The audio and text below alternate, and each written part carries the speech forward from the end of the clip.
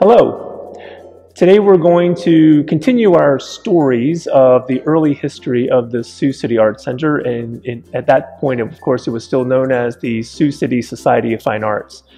In the first story, we talked about the importance of Alice Lawler, who was the first director, first curator, first educator, first everything for the Society of Fine Arts when it was founded in 1914, and she remained with the Society into the mid-1930s.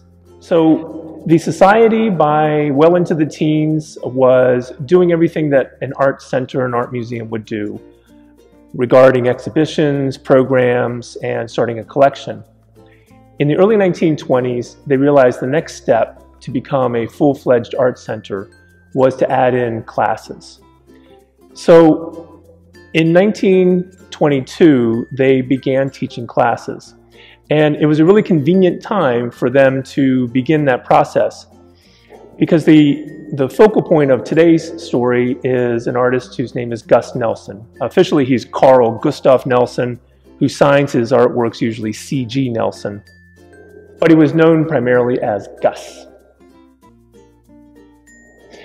So Gus Nelson was born in Sweden in 1898 and came to Sioux City as a little boy with his family in the early 1900s. And he, during his teen years, began working at Davidson Brothers department store in the print shop, doing drawing as part of his job. It was because of the support, the encouragement from both his customers and his co-workers that he decided to go into art.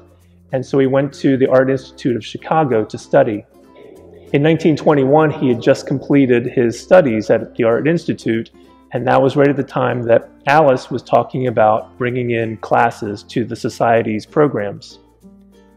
So they talked about what they could offer and decided in the summer of 1922 to offer classes taught out at Riverside Park, with an emphasis, of course, on landscapes and other types of paintings and drawings that you might do in the outdoors. Gus ended up going off to the Art Students League throughout most of the 1920s, but he would return to Sioux City each summer to teach classes for the Society. And the most memorable of these summers was the summer of 1925. Along with the outdoor classes that they offered, they decided to do something special. They took what was a storage room at the library where their office was and converted that storage room into an inside classroom for their first classes, where they would focus on things like still life, portraits, and life drawing, specifically nude figure drawing. So they spent the summer working on primarily drawings in that space, and at the end of the summer they decided to see if they could find a place to exhibit the work that the students had done. They found space on the 8th floor of the Woodbury County Courthouse for a show of dozens of drawings that the students had done. Gus was very proud of the work. He thought they looked spectacular. They worked to get it matted very nicely so it looked like a professional exhibition of the student work of Sioux City. And people did go to the show. It opened in September, just for a week. But people started to talk pretty quickly after that first day of opening that there were nudes as part of the exhibition. So crowds began to build, attention began to grow, and it rose to the attention of the Woodbury County Council, where one of the members of the council was outraged and declared that the nudes were going to be removed from the exhibition. And this was a couple days into that week-long show, and there was some kind of a delay between his announcement of removing the nudes and the actual removal of the nudes, because the next day the crowds were enormous. Of course, there's an elevator to go up to the courthouse. They decided to try to keep some kind of control over the crowd and the delicate eyes of the youth of the day, that children were forbidden to use the elevators, thinking that would clamp down on their access to the 8th floor exhibition of the nudes. But it didn't stop them. There were still steps, there were still fire escapes, they still found their way up to see the sensationalized exhibition. Eventually the nudes were removed, and they were held safely. It's not like they were destroyed. They were simply handed over to Alice Lawler, who retained them until the end of the show, when they were handed back with the other works to the students. So that was the most dramatic thing that probably happened in the 1920s.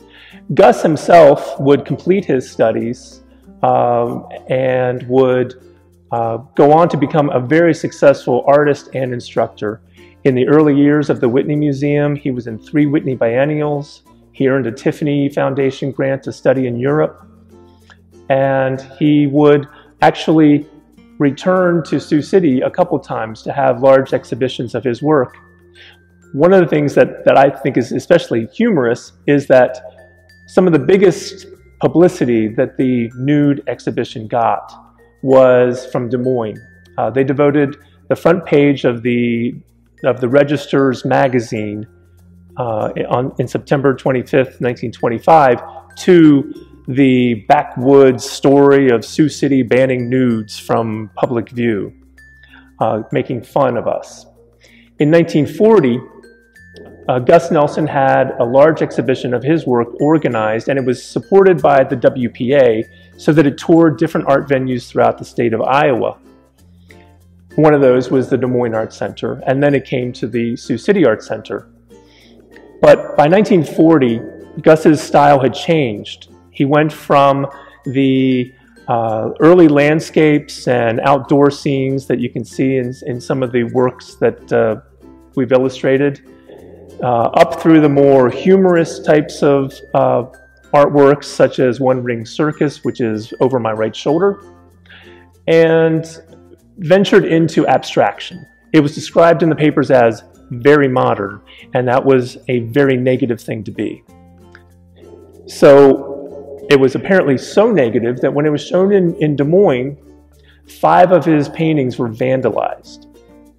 So while Sioux City might have had a brief moment in terms of being Philistine in the ways of what good art is, Des Moines had theirs 15 years later.